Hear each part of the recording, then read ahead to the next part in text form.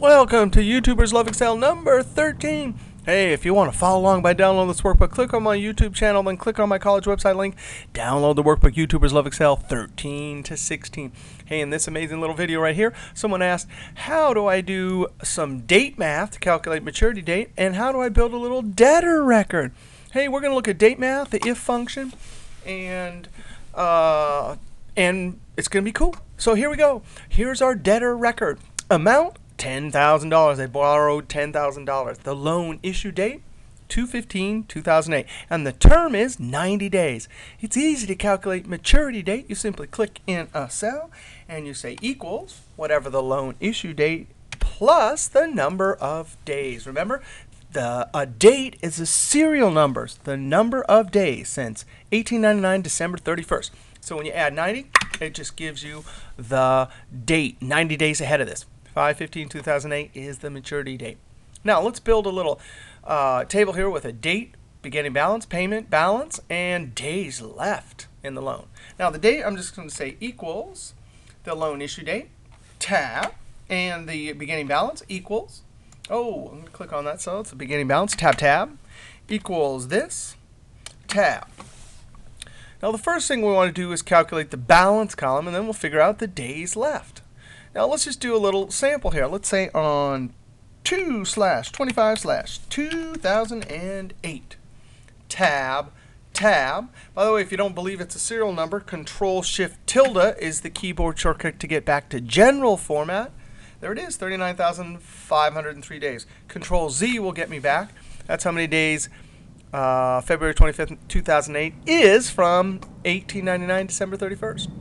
Here we are in the payment. We're going to pay $2,500. Tab. Now the formula to calculate the balance would be, of course, equals one cell above plus one cell to my left. Those are relative cell references. So when I Control Enter, point to my fill handle, and when I see my angry rabbit, click and drag it down.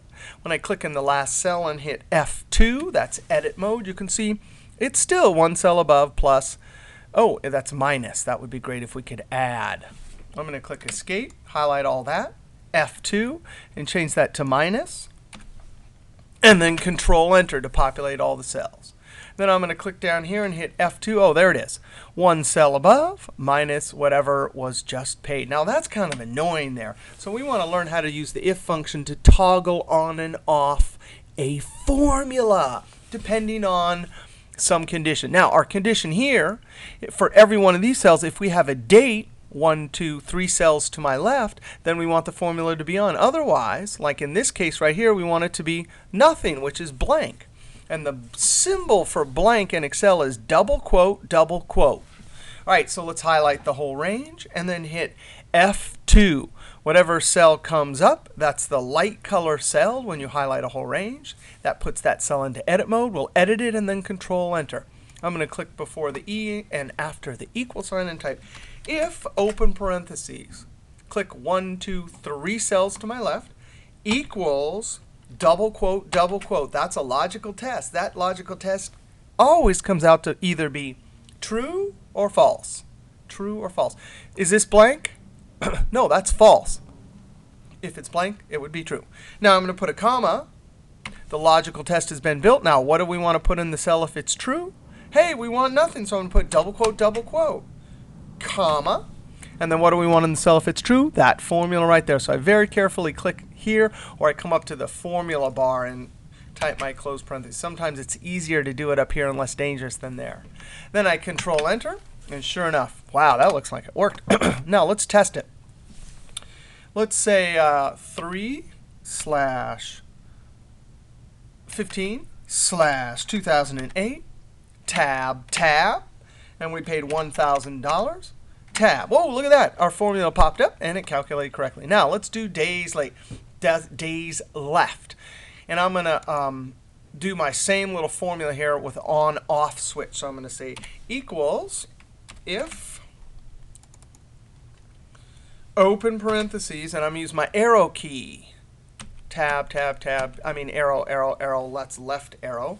If the date, 1, 2, 3, 4 cells to my left equals blank, then blank. Otherwise, So that's the logical test, comma, what to put in the cell if it's true, and then what do we want to put in the cell if it's false, which means there is a date. Hey, I'm going to take the maturity date. This is date math, right? You always take the later date, the one with the more days, minus the earlier date, the one with the fewer days. So that one, and I'm going to need to lock it going down, so I'm going to hit F4, F4. $sign in front of the number means lock when I'm copying it across the numbers. Minus 1, 2, 3, 4. I use my left arrow, 4 cells to my left. Close parentheses. And that little formula right there, Control Enter, and then I'm going to double click and send it down. Why did it go down when there's blanks there? There's not really blanks there. There's something there. That double click, let me Control Z. That double click only works if there's something to the left, below it, or to the right. Now, usually if you double click it and there's really nothing here, it stops right there. But because there's formulas there, it knows. So when I double click with my fill hand, I point to my fill handle. When I see my angry rabbit, double click and it sends it down. I click in the last cell, hit F2. There it is. So that's how to make a little deader table with a little date math and some if formulas to turn on and off a formula. All right, we'll see you next. YouTubers love Excel.